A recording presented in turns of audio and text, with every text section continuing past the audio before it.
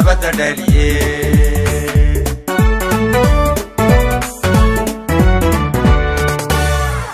qaranka dhidibada qaranka dhidibada qaranka dhidibada qaranka dhidibada qaranka dhidibada dadba u dhigo u shuba dhigo nabadda dhaliye qaranka dhidibada dadba u dhigo u shuba dhigo nabadda dhaliye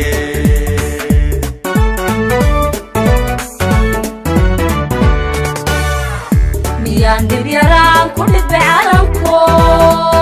miyaan dhib yaraan ku dhidbay calanko markale dhalanteeda ku dhiibi karaa markale dhalanteeda ku dhiibi karaa markale dhalanteeda ku dhiibi karaa markale dhalanteeda ku dhiibi karaa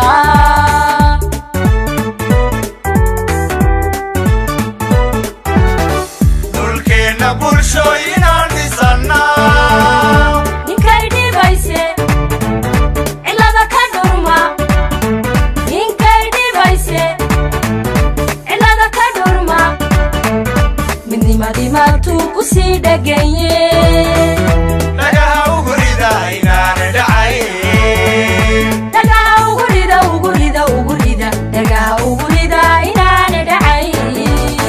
dhagaha ugu rida inaana dhacayn dhagaha ugu rida ugu rida ugu rida dhagaha ugu rida inaana dhacayn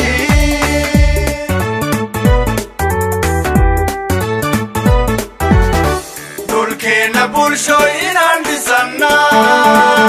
ninkay dhibayse cilada ka dhurma ninkay dhibayse cilada ka dhurma midnimadii maabtuu ku sii dhaganye dhagaha ugu rida inaana dhacayn dhagaha ugu rida ugu rida ugu rida dhagaha ugu rida inaana dhacayn dhagaha ugu rida inaana dhacayn dhagaha ugu rida ugu rida ugu rida dhagaha ugu rida inaana dhacayn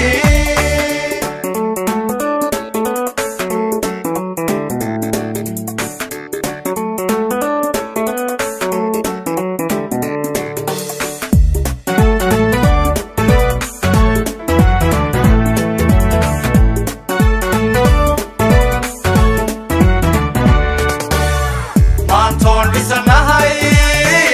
maantoon dhisanahay maantoon dhisanahay maantoon dhisanahay maantoon dhisanahay madheeliiside dhankayga haddaan dhaqaala helana dhibkuma aho ma dhaawacma side samaadka dhaxliyeeriyada iska dhaa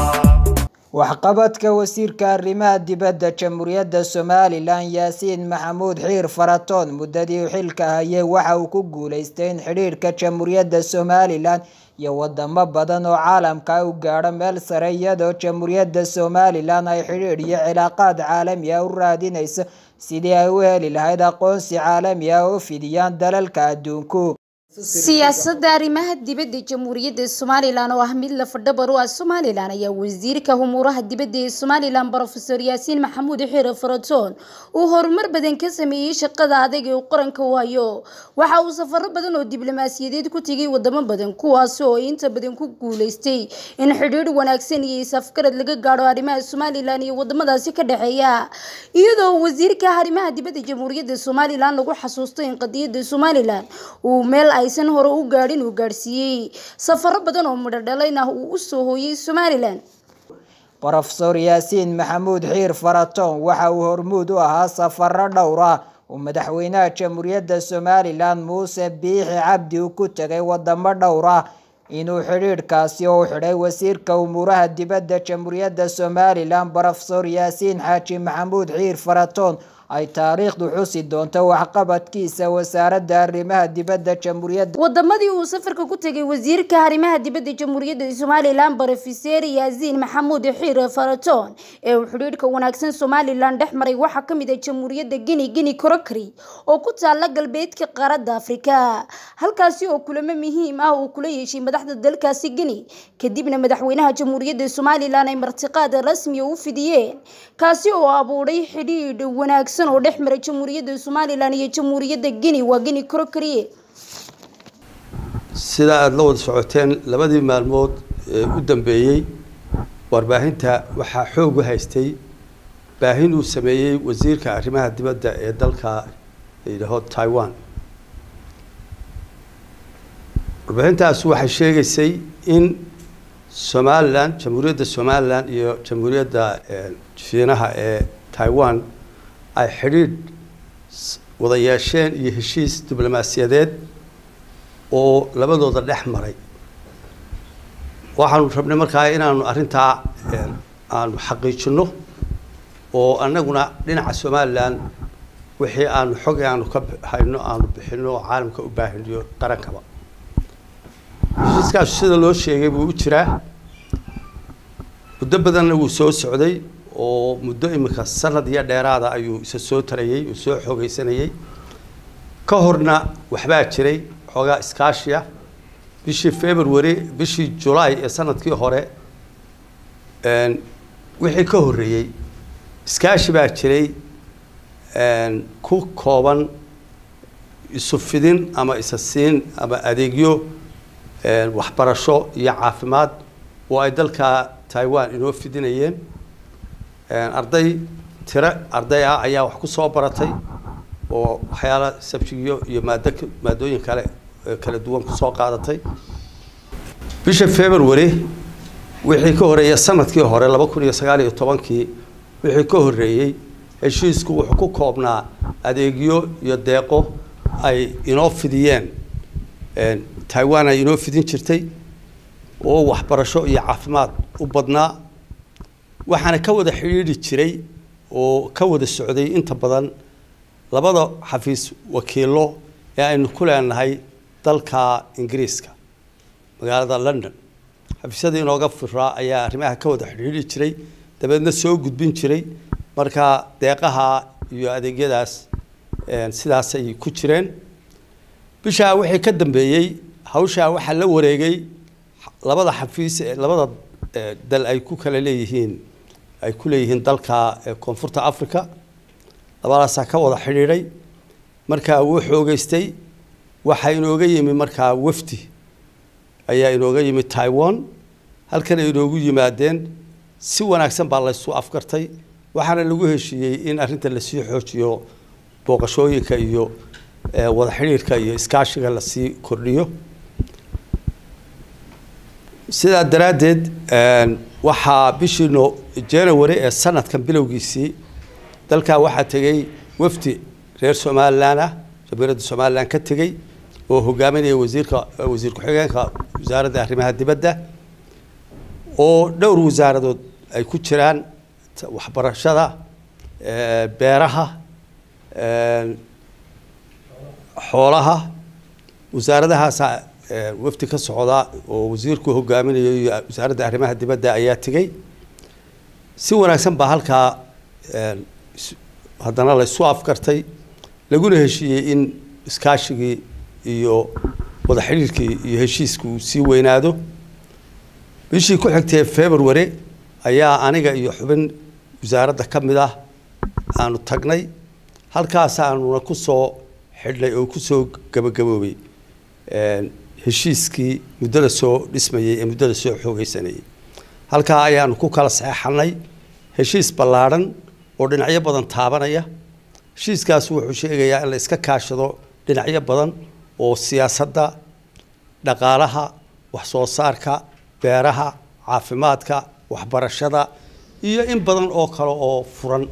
xidhiidhka uu la sameeyay wasiirka arrimaha dibadda jamhuuriyadda Soomaalilnd dalka Eritrea ayaa waxa uu keenay wasiirka arrimaha dibadda dalkaasi Eritrea Maxamed Saalax uu jamhuuriyadda Somaliland u yimaado iyadoo si heer sare Somaliland loogu soo dhaweeyay wasiirka arrimaha dibadda dalkaasi Eritrea isagiyo wafdi ballaaran uu hogaaminayay iyadoo kulamo muhiim ah la qaatay madaxweynaha jamhuuriyadda Somaliland Muuse Biixi Cabdi intii uu joogay Somaliland uu shiraryo kulamo la qaatay qaar ka mid ah golayaasha dalkani jamhuuriyadda Somaliland socdaalkaasi oo ah mid taariikhi ah. waxaan rabnaa inaanu idiin sheegno waxaanu halkan ku soo dhaweynay oo madaxweynaha imika ka soo baxay wafdi heer sare ah oo uu hogaaminayo wasiirka arrimaha dibadda ama khaarijiga ee dalka Eritrea iyo la taliyaha madaxweynaha Eritrea ayaa halkan maanta inoogu yimi waxa uu yimaadeen inay iskaashiga iyo wada xiriirka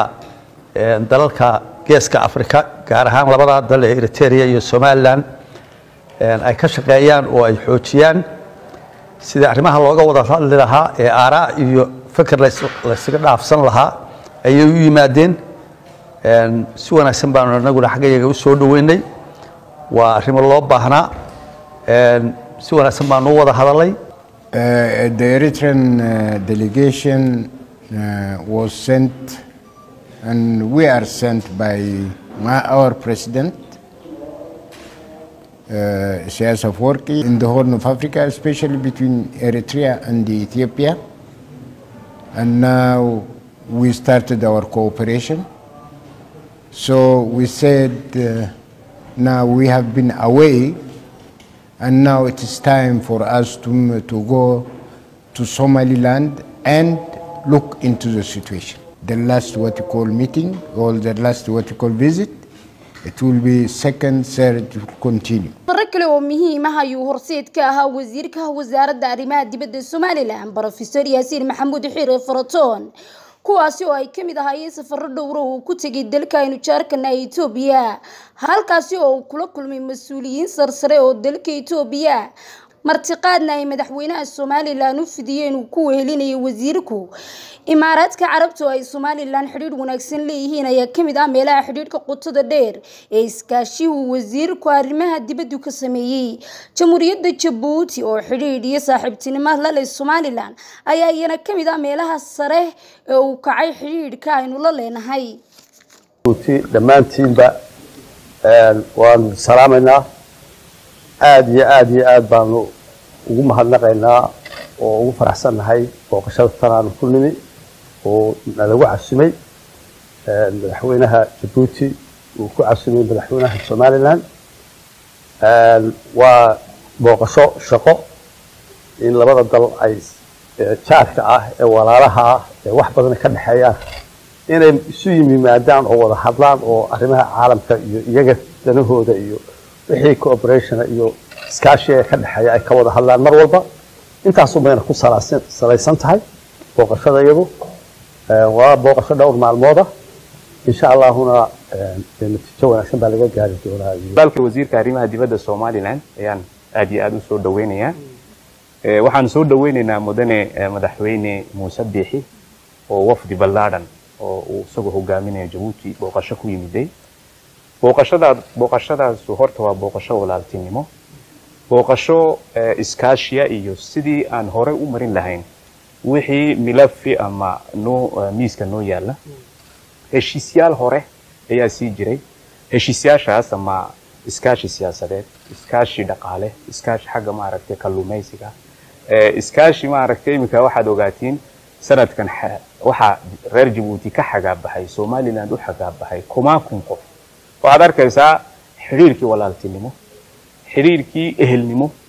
aad buu u jiray uu xoogaystay xiriirkaas anagu haddaan nahay siyaasiyiintii inaan si adkeeno inaan maaragtay saaxad ama baaxad weyn u furno inaan de afkaar jadiidana aan raacino sidaan siyaasadan walaaltinimo darisnimo naga dhaxaysa Djibouti iyo Somaliland ka dhaxaysa inay tusaale u noqoto gobolka oo dhan taasina waxay la tahay labada hoggaan ayaa fikirkeegii qorsheynteedii wadadeedii tilmaanteeda ayaa ka haya imika shir bay ku jiraan shirkaas way ka soo bixi doonaan annaguna shir baan galnay kolka wada hadalkaas uu noo sii socon doonaa midhahoogiina kulleyba si hordhaca waad heli doontaa dadaalka wasiirka umuuraha dibadda Somaliland uu sameeyay kadib waxa Somaliland ku soo qulqulay wufuud tiro badan oo isugu jira heer kasta kuwaas oo cilaaqaadka Somaliland iyo wadamadaasi lagaga wada hadlay sidii jamhuuriyadda Somaliland ay halkaasi uga sii socon lahayd safarada midho dhalay ee wasiirka Arimaha dibadda jamhuuriyadda Somaliland waxa kamid ahaa xidhiidhka uu la sameeyay dalka qaniga ee Taiwan oo xidhiidh iskaashi iyo safaaradaha ay jamhuuriyadda Somaliland iyo Taiwan isu dhaafsadeen iyadoo xidhiidhka jamhuuriyadda Somaliland iyo Taiwan ay ka hadleen dalalka waaweyn sida Mareykanka oo soo dhaweeyay xidhiidhka iyo iskaashiga jamhuuriyadda Somaliland iyo Taiwan ay wada yeesheen. Greetings from Taipei. Today marks a very special occasion in the relationship between Taiwan and Somaliland. That is the opening of Taiwan Representative Office. Taiwan is firmly committed to working with Somaliland in areas including agriculture, fisheries, energy, mining. dhammaanba dhaqdhaqaaqyada siyaasadeed ee hormuudka u ahaa wasiirka Wasaarada Arimaha dibadda jamhuuriyadda Somaliland Professor Yaasiin Maxamuud Xiir Faratoon waxa ka hadlay oo si weyn u falaaqeeyay warbaahinta caalamka iyo dadka siyaasadda caalamka faaqido dhammaantoodba ku tilmaamay in wasiirka Arimaha dibadda jamhuuriyadda Somaliland uu keenay siyaasad furfuran oo qorshaheeda iyo dadaal iyadoo saxaafadda caalamku ay indhaha caalamka Somaliland ku soo jeedisay taasina ay jamhuuriyadda Somaliland oo ahayd guul dhinaca arimaha dibadda ay ka gaadhay isla markaasina ay ku dhiiranaysay inay dadaal iyo socdaal ka loogu jiro sidii jamhuuriyadda Somaliland ay u heli lahayd aqoonsi caalami ah ay si libin laabto taariikhda ayaa markhaati ka wasiirka Wasaaradda Arimaha dibadda jamhuuriyadda Somaliland Professor Yaasiin Maxamuud Xiir Faratoon waxa uu sameeyay waxqabad la taaban karo dadaal iyo karti uu muujiyay shaqada uu qaranka u hayay sida uu gudan lahaa